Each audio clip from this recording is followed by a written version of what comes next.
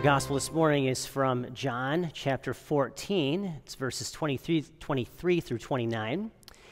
And here we're kind of getting the part of Jesus' farewell discourse. So he has told his disciples that it's time for him to go or die on the cross.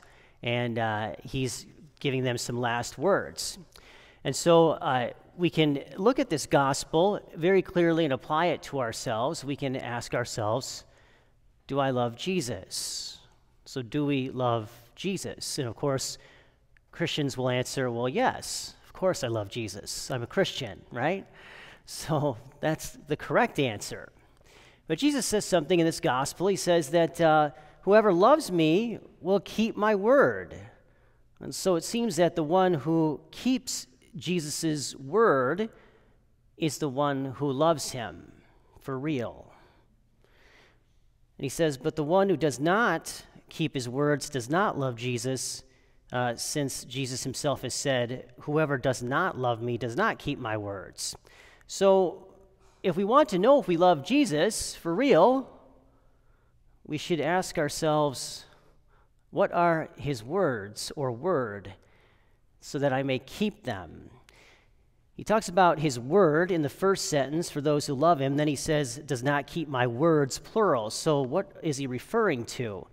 What are those words? Because if we do keep them, not only is Jesus going to love us, but his Father will as well, and they will both come to us and make their dwelling with us. God will live with you. You will live with God. So what are his words? What are these words? They are nothing other than the Catholic Church's teachings. And we go into a long dispute about how Jesus' teachings are the Catholic Church's teachings, but we'll save that for another day. But they are. The teachings of the Catholic Church can be summarized as love God and love neighbor. They come out of the Ten Commandments. They come out of different tradition and those things that have been handed down by Jesus and the apostles, the organic development of the church's teachings. But basically, they say love God and love neighbor. Isn't that what Jesus said? Love God with your whole heart, mind, soul, and strength, and your neighbor as yourself. What else has he said about love? He said, no one has greater love than to lay down his life for his friends. And he has also said to love one another as I have loved you. So that is the self-emptying, self-sacrificing love that Jesus is referring to. And this is what the Catholic Church's teachings lead us to, is to teach us how to love better, to love God and love neighbor. So the Catholic Church's teachings are very specific about how Jesus asks us to love God and love neighbor. And therefore, what do good disciples do? They extensively study the teachings of the church so that they can become better lovers of God and neighbor. The good disciple studies or meditates on Jesus' word or words frequently so that we are able to learn more about whom we claim to love. Those who keep my word will love me. Those who do not keep my word do not love me. So why is this important again? Why should we keep Jesus' word? Because my Father will love him, and we will come to him and make our dwelling with him. And so by simply keeping the teachings of the Catholic Church, we keep Jesus' word. And his words we receive, they are the Father's. Jesus does not do anything separate from the Father. And if our Father God is with us, then who can stand against us? What does that mean to us? It means that we receive all of God's care and protection for us throughout our whole lives just by keeping his word. Is it difficult to live Jesus' words? Is it difficult to keep them? Is it difficult to live by all the Catholic Church's teachings? Yes, you bet it is. Try as you might, you will search the Bible for Jesus' words. Nowhere does he say, come and follow me because discipleship is easy and you're going to have a great time. He says, come follow me, deny yourself, pick up your cross. Discipleship is not for the faint of heart. So what do we need? We need grace, but we need a helper, an advocate. We are not without God's awesome assistance, which is one of the primary reasons the Father sends the Holy Spirit as the helper. The Holy Spirit assists our study and meditation on Jesus' word by teaching us everything we need to know and remind us of everything Jesus taught. It's what the Holy Spirit does. We have to apply ourselves too. We have to put ourselves in that place. So in order to receive and love God, simply live Jesus' teachings. Live his word to love God and neighbor, which again are the Catholic Church's teachings. So what else happens when we live the Catholic Church's teachings, or at least we make an honest effort, a dedicated honest effort to live them? There's a bonus involved. What else does he say in this passage? He gives us peace.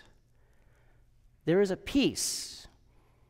Not the kind of peace that comes from anywhere in the world, not the kind that comes from humankind or our designs, but rather true peace, his peace, the peace of Jesus Christ. The Jesus peace that dwells within us is a side effect of ordering our souls, our being, our lives to that which humanity, our humanity, requires. What does our humanity require? Our humanity requires loving God and neighbor, keeping Jesus' word and living the Catholic Church's teachings. If we go directly at peace, we're always going to miss it. Peace is a side effect of ordering our souls, our lives to God. That's where peace comes from. It comes directly from God, so that his life can be lived through me. The true peace of Jesus comes from living the practice of our religion. The practice of our religion. If I love Jesus, I keep his word. If I love Jesus, I don't miss Mass on Sundays or holy days of obligation without a really good reason. If I love Jesus, I keep his word.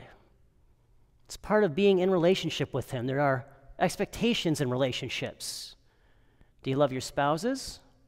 The correct answer is yes. But do you live by their expectations? There are expectations in relationships. There are parameters, there are boundaries. Jesus does expect something from us. He does expect us to keep his word. And nonetheless, though, even with all of God on our side, the peace of Jesus dwelling in our souls somehow evades us, usually because we're looking for peace in the wrong place. And something else Jesus mentions here. We get troubled and afraid. There are plenty of opportunities in our life to be troubled and afraid. Uncertainty and ambiguity are a normal part of the faith experience. A normal part of the faith experience, uncertainty and ambiguity. It must be if our faith is going to be formed as a bedrock of trust and reliance upon God and him alone. By nature or by definition, this is what faith does. It believes when there's no good reason to believe. It believes in a loving God when there doesn't seem to be enough evidence for that. That's what faith does. Faith tells us the truth about God, even when the evidence in front of us doesn't look that way. There has to be a certain amount of doubt to challenge us so that our faith continues to grow. That's why Jesus says, do not let your hearts be troubled or afraid, but rather believe. Have confidence in me, have faith in me. Even though I'm going away, I am still always with you. Believe that you have the advocate, the Holy Spirit, the amazing and mystifying helper of your soul to be triumphant and victorious over any trial, any challenge of life, or any difficulty, to teach and remind you how to live and remain in God's love and his peace. Advocate literally means one who stands by the side of a defendant. One who stands by the side of a defendant. Since our faith in Jesus is our victory, and our faith is readily assaulted, we need someone to defend us. We need an advocate. The most powerful advocate of all is the third person of the most holy and triune God. Jesus has never left us. Jesus has always been with us. The Holy Spirit is the continued presence of Jesus on earth.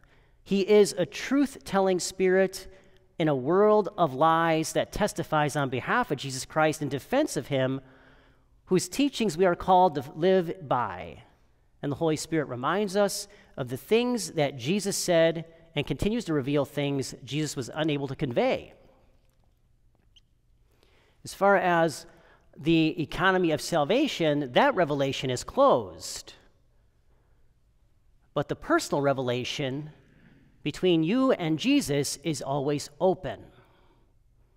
There's always more to learn about Jesus. We can't love who we don't know. I can always learn more about Jesus so I can love him more. And if I meditate on his word and I keep his word, I will love him. That's exactly what Jesus has said. So that personal revelation is always open to us. There's always more to know. Even in spouses who've been married 50, 60, 70 years, they still can learn more about the other. The person is a mystery in itself. There's no limits to learning the other. And when it comes to the divine person of Jesus Christ, there is even more to learn. So we keep his word. And if we keep his word, we can say with great confidence, I do love Jesus.